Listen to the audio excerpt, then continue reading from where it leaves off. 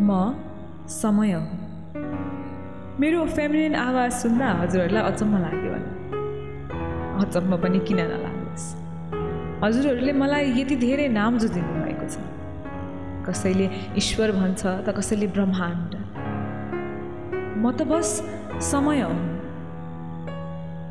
तर यो कथा मेरो बारे होइन। यो कथा आर्नवको बारे हो, जसले सानै हुँदा आफ्नो बुबालाई गुमायो। प्रेम के हो भनी सिक्दै गर्दा परुलाई गुमायो र परुको लागि समय बदलिने मोडमा आफूलाई गुमायो। यो आर्नवको कथा।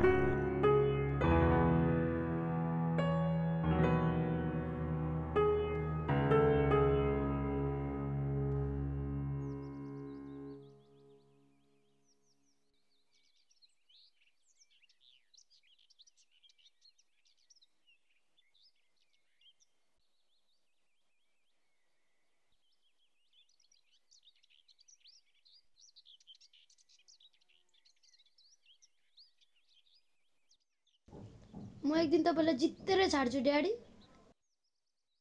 हाहा, सक्दैन बाबु।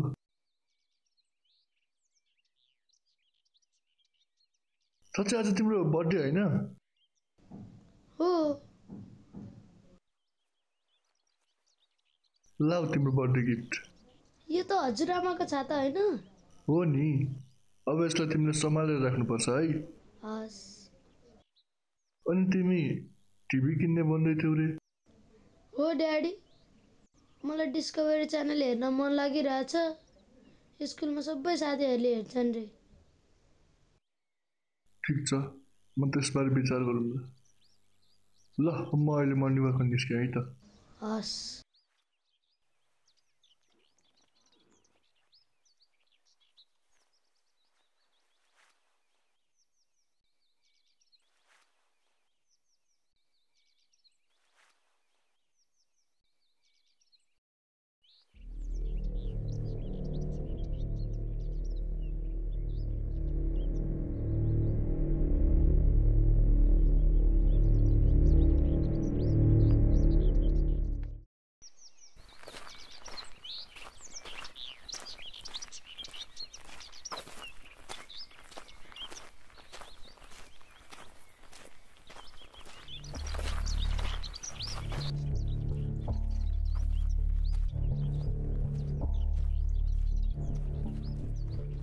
Dad.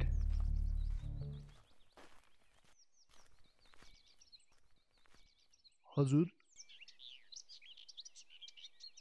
Please help me, Dad. Arnav, मैले सबै कुरा बिगारेँ ड्याड। प्लिज मसँग आउनु ड्याड, प्लिज। तर मैले तिमीलाई चिनिनँ नि।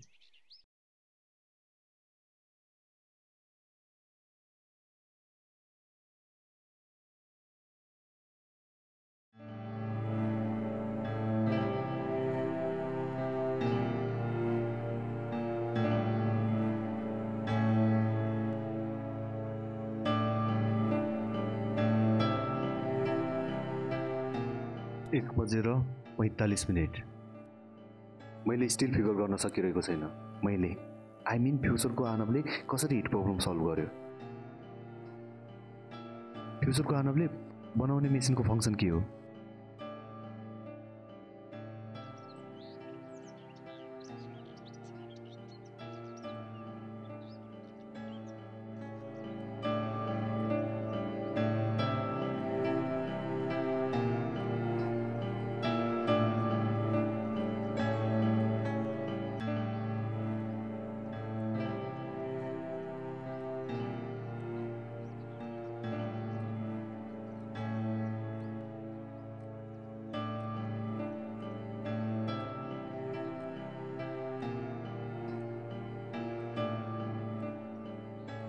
दिउँसोको 4 बजे मैले एपारेटस 90% इन्टिग्रेट गरिसकेँ। बट हिट प्रब्लम कसरी सल्भ गर्ने?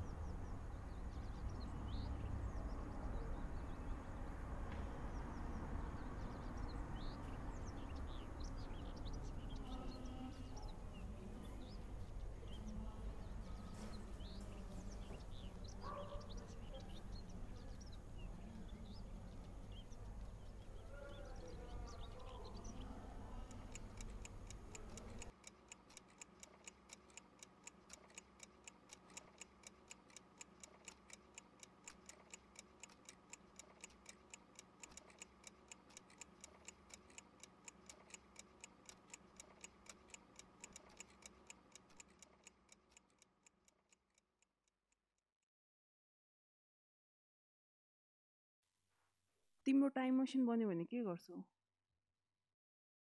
म पास्टमा जान्छु अनि आफूलाई नै टाइम मेसिन कसरी बनाउने हिन्ट दिन्छु।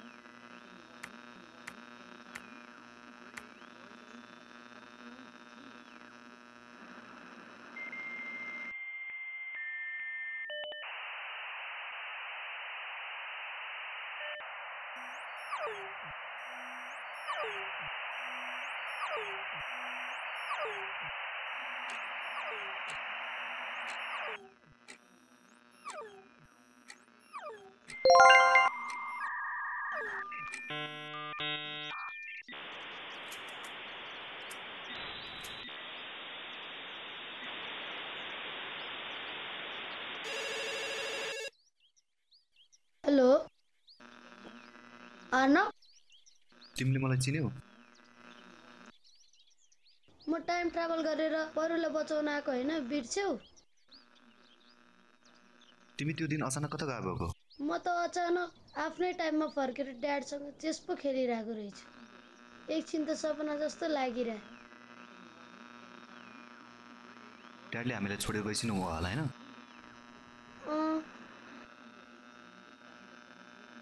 सायद ड्याडलाई हामीसँग बस्नु मन थिएन होला। हामीले जतिचोटि टाइमलाइन चेन्ज गरे पनि हाम्रो फेटै हो त्यो।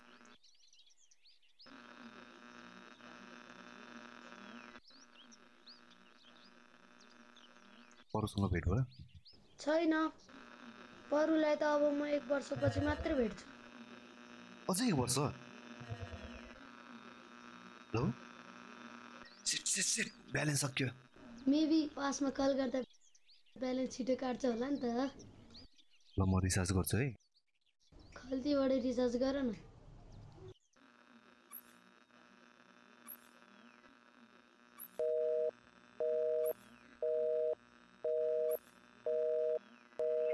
माफ गर्नुहोला, तपाईले डायल गर्नुभएको नम्बर अहिले उपलब्ध हुन सकेन। कृपया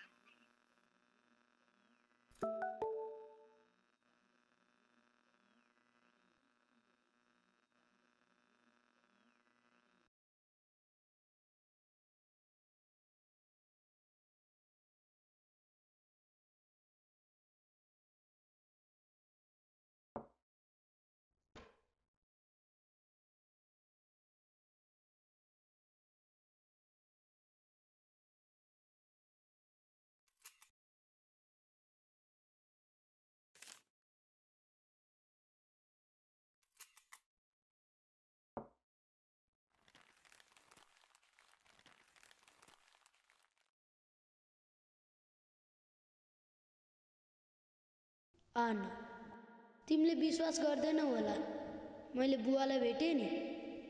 तर पहिला म परुबारे भन्छु। परुलाई मैले कहिले भेटिनँ। ऊ स्कुल पनि आउन छोड्यो। मम्मीले भन्नुभएको उसको प्यारेन्ट्सको त डिभोर्स भयो रे, अनि ऊ बुवासँग अर्कै ठाउँ सरेछ। तिमीलाई थाहा छ त्यो बुढो अर्नव हामी होइन नि, त्यो बुढो अर्नव त बुवा पो हुनुहुँदो रहेछ। विश्वास लागेन है। मेरो र परुको भेट गराउने सबै बुवाको प्लान रहेछ। मलाई त धेरै कुरा लेख्नु मन छ, तर बुवाले यो कागज पछाडि मेमोरी कार्ड राख्नु भएको छ अरे। त्यसमा सबै कुरा भन्नुभएको छ बुवाले। अनि ध्यान दिएर सुन, यदि तिम्रो फोनबाट कल लागेन भने SMS गर अरे। SMS back in time.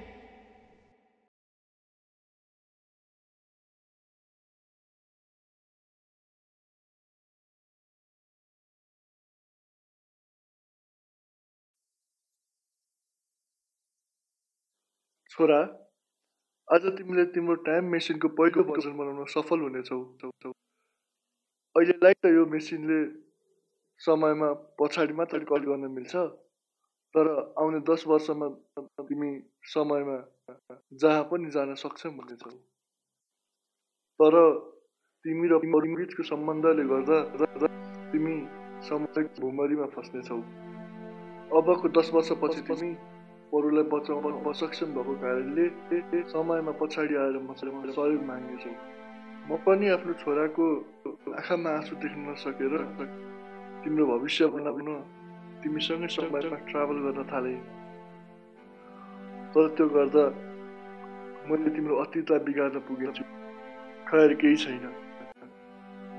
आज म एउटा कुरा तिमीलाई भन्छु, ध्यान दिएर सुन। आजको दिन पश्चात यो समयको भुमरी सुरु हुनेछ र यसलाई केवल तिमी रोक्न सक्छौ। एउटा कुरा बुझ, जुन भविष्यको आरम्भलाई र मलाई बुझ्न 20 वर्ष लाग्यो। तिमीले परुलाई बचाउन समय जति मोडे पनि असक्षम हुनेछौ। मैले आफ्नै आँखाले देखेको छु। परुलाई बचाउँदा तिम्रो मृत्यु हुने, तिमीलाई बचाउँदा परुको, र तिमीहरू दुवैजनालाई बचाउँदा तिम्रो छोरीको मृत्यु हुने। यसरी अर्नव र म समयको भोगेर फस्यौं। बिन्ती छ, तिमीले यो कुरा मान्देऊ। समयलाई बचाउने होडमा हाम्रो परिवारले धेरै कुरा गुमायो, तर अहिले चाहिँ ढिला भएको छैन। तिमीले परुलाई बचाउने एउटा मात्र उपाय छ। तिमीले उसलाई कहिले भेट्नु हुँदैन। एकचोटि ध्यान दिएर सोच छोरा, तिमीले हाम्रो भत्केको परिवारलाई पुनः बनाउन सक्नेछौ र साथसाथै परुलाई पनि बचाउन सक्ने।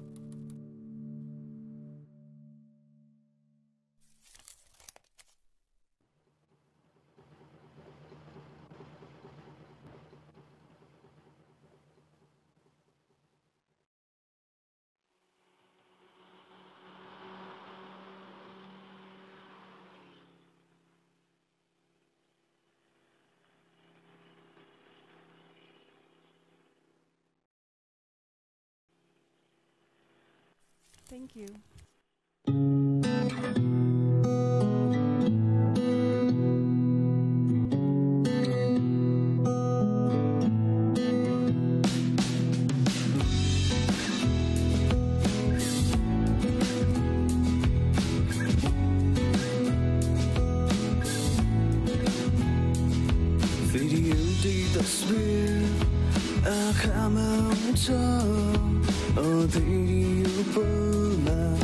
उज्यालो छाउँछ फेरि एउटै तस्बिर आँखामा आउँछ अँधेरी पलमा उज्यालो छाउँछ तिमी